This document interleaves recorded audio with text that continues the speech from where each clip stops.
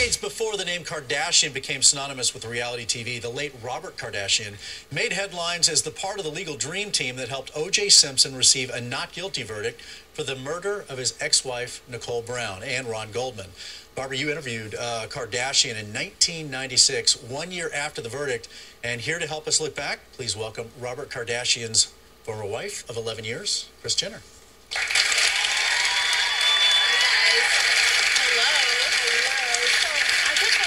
Question about the present before we go into the past. Okay. Can we do that? Yes. So, you and Bruce have been separated for a while.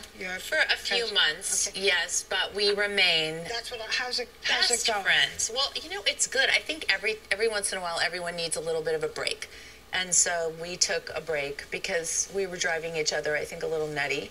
And but we talk 12 times a day, and things are good, and we're working it out. We'll figure it out sooner or later. Okay. Yeah. Now we'll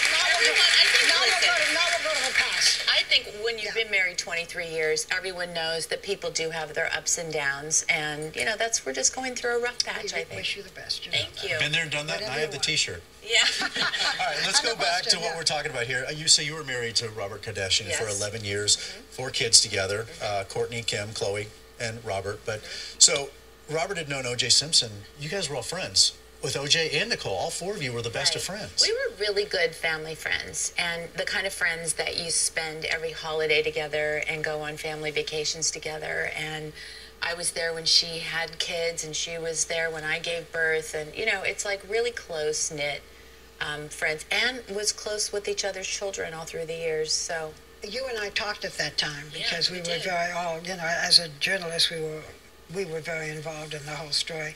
And Nicole called you the day before she was murdered. You and I talked about it then.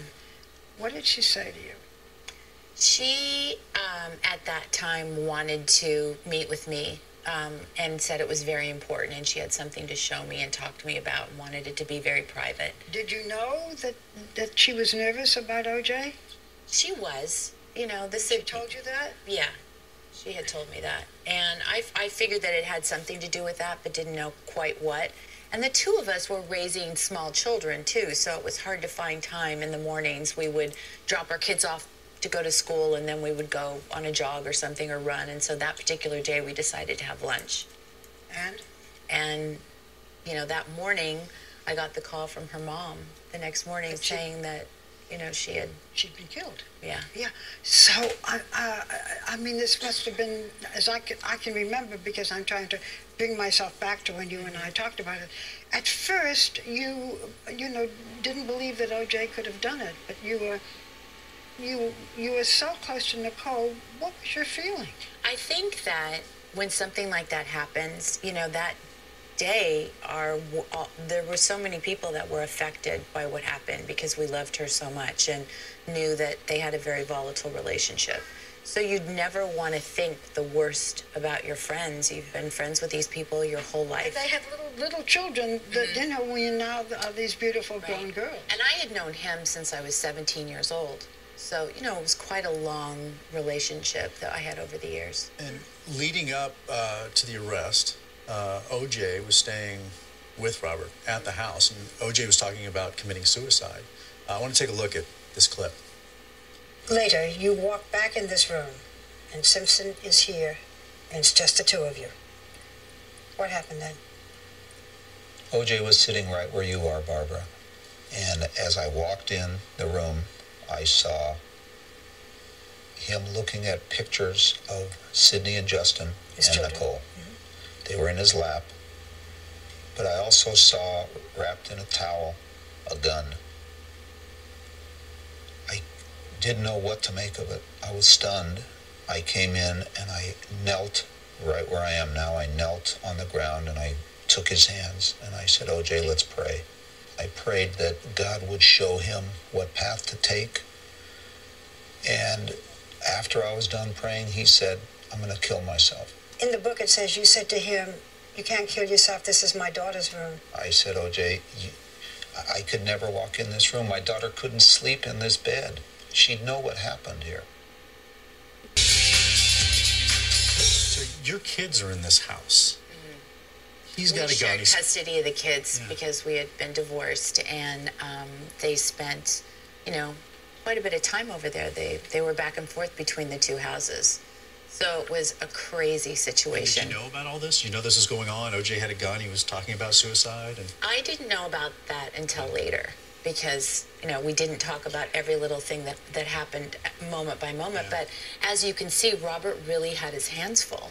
There was a lot going on. And when something like this happens, that was his best friend. Yeah, he was part of the legal team, not intimately a part of it, but he was there every day during that time. He was there, and I think he was there. A lot of it was to be a support system for OJ. Do your girls remember any of this? Oh, yeah.